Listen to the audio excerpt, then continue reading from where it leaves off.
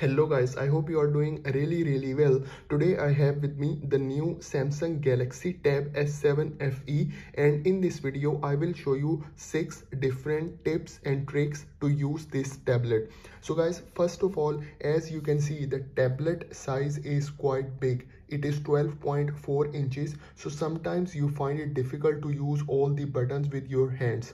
Okay, so what you can do is, for example, I open some kind of website. Okay, I just go over here on the side. Okay, and for example, I want to use this recent button. I just go on the side and I just move it like this. Okay, you see the arrow appears and I can open the recent button function.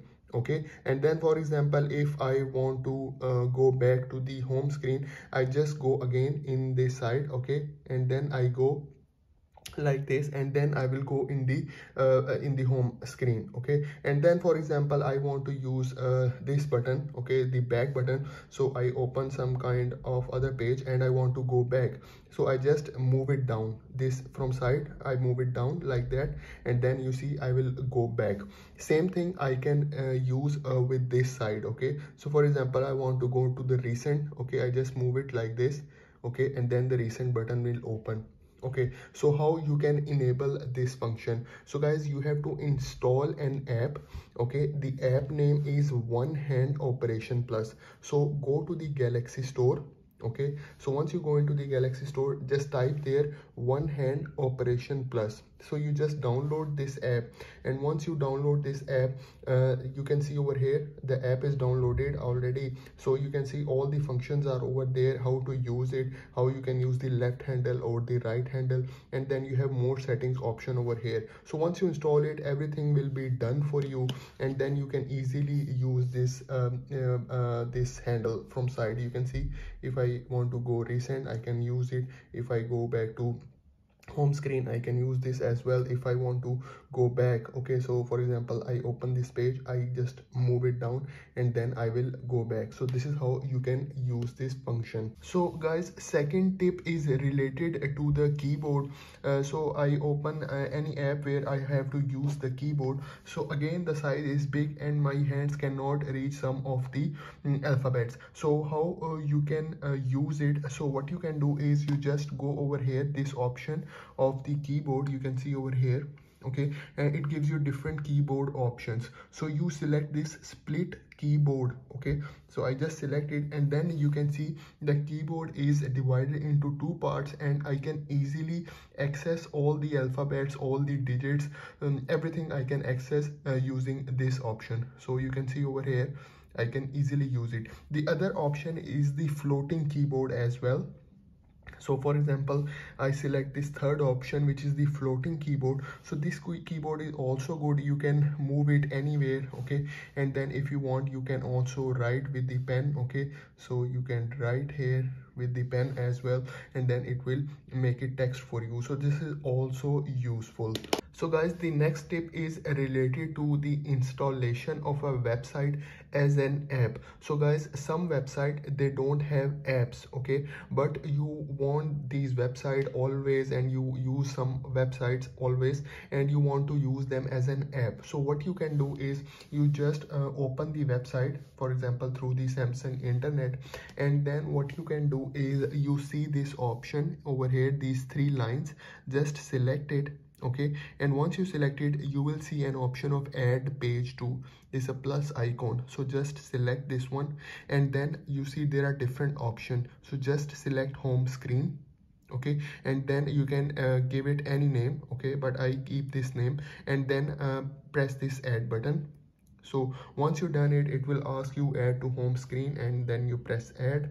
Okay, so then this app is will be available on your home screen. So you can see over here, this website is look like an app. Okay, so whenever you want to open this app, just go on your home screen and then just press this app, and then the website will open in front of you, and then you can use this website. So this is really useful. The next tip is also related to the website. If you want to see the full page of the website, view full mode of the website, what you can do is go again to the tools from here, and then go to the settings. Okay, and then you will see the option of layout and menu. So just select it, and once you select it, you will see an option of hide status bar. So you just enable it, okay, and then you will have the full version of the website, the full mode of the website. You can use it. So if I disable it, you see how it looks like, okay, and then you see now it looks different. It gives you full mode of the website. You can also use these settings, for example, show tab bar. You can select it always, or you can select only on large screen, or you can select it as never. So you can see over here it gives you full mode of a website. So guys, the next tip is related to the edge panel clipboard. So I open the edge panel from side, and then I scroll, and you will see an option of clipboard. So guys, always enable this. It is really important. I will show you how. So for example, you open some website, okay, and you copy some text, okay. So for example, I copy this text, okay, so I copy it, okay. So now I copy it. Now if I want to access this copied text, so simply what I can do, I just open the edge panel, and you see the copied text is in my clipboard, okay. And then for example, you open your Samsung Notes, okay, and then you want to bring this text, you can easily do it. I will show you. So for example, you open this, and then simply just drag it, and you can put it over here. So this is how you can use. Same way you can also use this clipboard for your smart select. For example, I like this image and I want to use it for smart selection, so I just use the smart select option. I just select this, okay, you will see, and then I just download it, okay. So everything is done. Now I can simply access my clipboard, and the image will be here. So whatever you do, copy or you download something, it will be appear in your clipboard, and then you can easily access through your clipboard. If you click it, it will show you over here. You can also share it, okay. And then again, if you want, you can use in the Samsung Notes. Simply just drag it, and then just simply drag and drop it over here, and then you can use in your Samsung Notes as well. So guys, the last tip is related to an app. You can download that app. Name of the app is Pentastic. It is really important for your pen functionalities. So for example, if you want to use different air command themes, so it will change for you. So for example, currently it is default.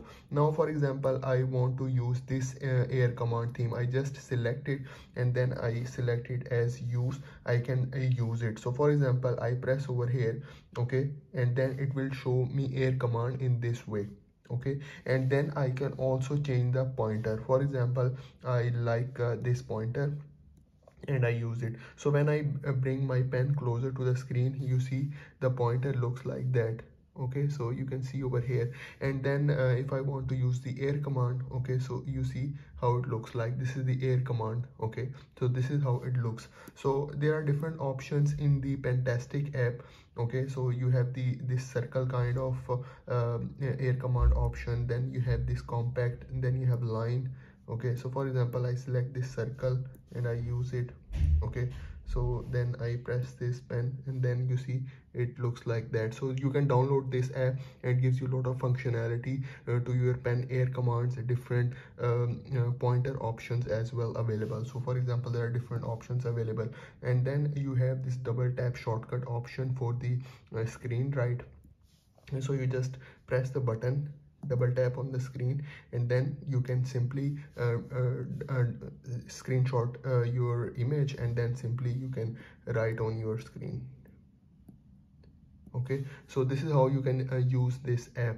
So this is for today's video. I hope you like the video. I hope you enjoy the video. So please do subscribe to my channel, guys. Thank you very much.